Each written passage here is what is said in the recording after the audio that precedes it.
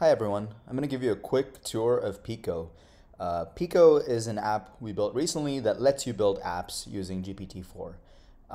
It's really awesome. You can build a lot of cool stuff with it. There's two kinds of builders now, Pico and Meta GPT Builder. So let me go through Pico Builder first. So Pico can build a lot of different kinds of apps. It can't build mobile apps though, and it can't build anything that uses a backend or a database. It can build single page HTML apps, but that still gives you a huge amount of flexibility. So let's start with a to-do list app that includes an inspiration code at the top that changes each time I load the page. And we just type this in and then we hit create and the app building starts. So GPT-4 takes a while, so I'm going to cut to later when the app is ready. But you can see the app as it's being built live. You can see a preview here. And here you go, you see something here. Anyway, we'll cut and I'll see you on the other side. So it's a really simple app. Seems like you can add some to-dos and then you can take them off. You'll notice that immediately there is a live URL, so you can easily share it with people. And here we have opened up the live URL and you see that every time I refresh, you get a different inspiration quote at the top. I want to also, maybe add some more space to the top and make the background dark. So let's say make the theme dark, make the text white, and add some space up top. So that's really powerful that you can iterate on apps.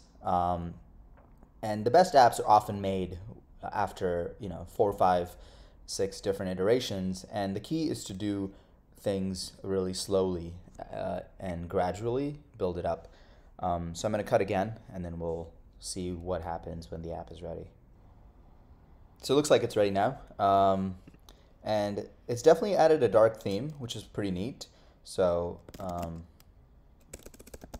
to bus stop or something. Okay, so it looks pretty neat.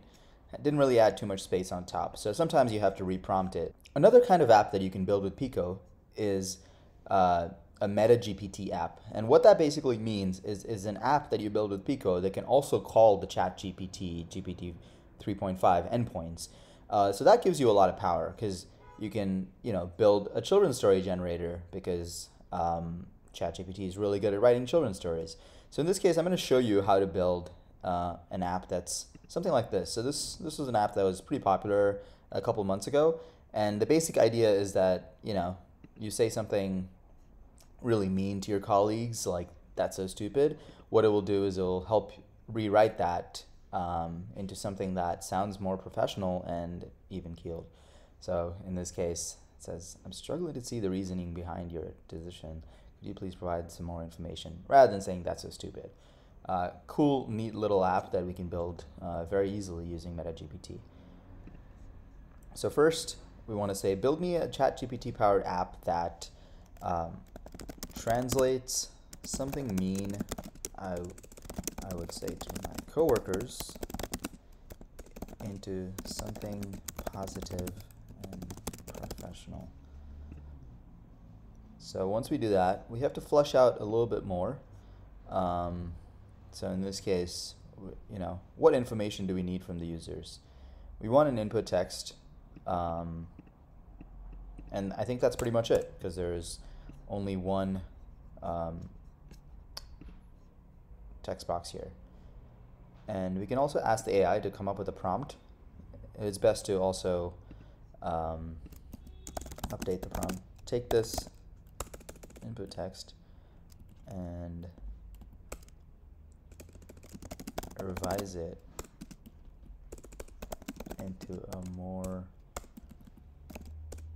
positive and professional tone. And we can also choose how we want to display the output. We can have different kinds of aesthetics, but these are optional and you really don't need to fill them out. So now we hit create and it's going to create this GPT powered app. All right, looks like it's done. Let's take a look at the app. There's definitely things we can improve here, but like for example, this doesn't look very readable at all. But let's say we say, that's so stupid. Why would you do that?